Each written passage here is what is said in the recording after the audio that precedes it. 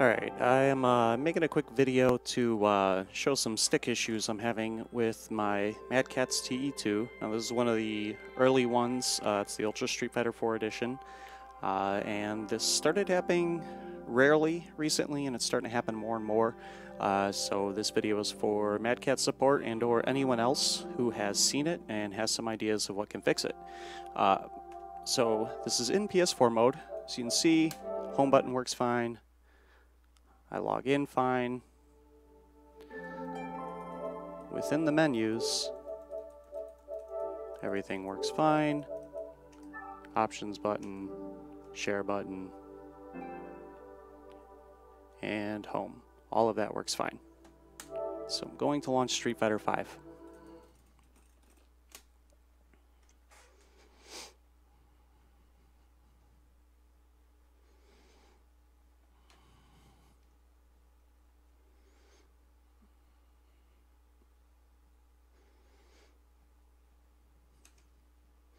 Now, I'm unsure if this is a MadCatz issue, or if this is a Capcom issue, or some combination of both.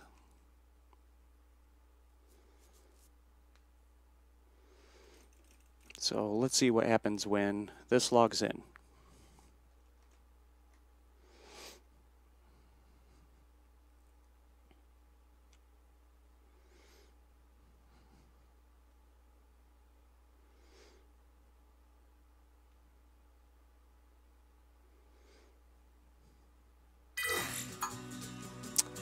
Nothing works. You can see I can't skip the prompt.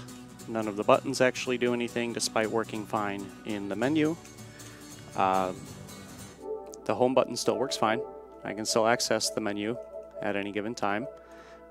Just to confirm that this is the TE2, I'm going to turn on the DualShock 4. Log in as that same user, and the DualShock 4 works fine. Now again, I can use the home button, log in as the T2, still does nothing within Street Fighter 5. Now if I leave Street Fighter 5 and launch another game,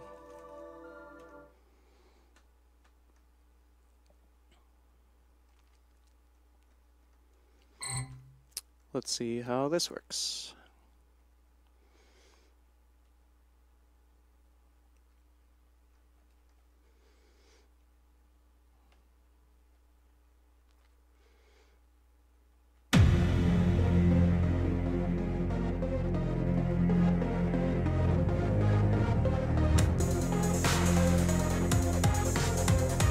So it does not appear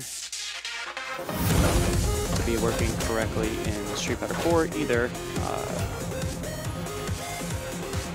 Let's see what happens here.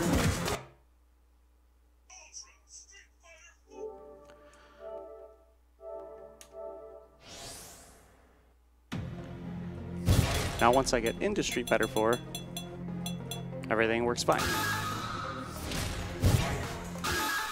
You can see all the buttons work, directionals work.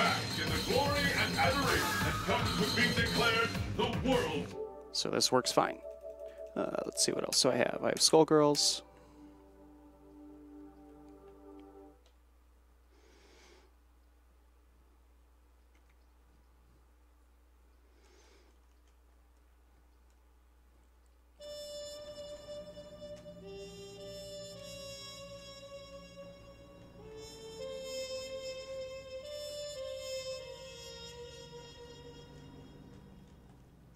So it looks like, again, I can't get past the splash screens if I log in with a DS4 to get past them. And then log back in with the TE2. No, it doesn't look like it works here either. So that's where I'm at. If anybody has seen this before, if you found a solution, or if you are MadCatz support, let me know if you have any ideas what I can try to fix this, or what could be causing the problem. Alright, thanks.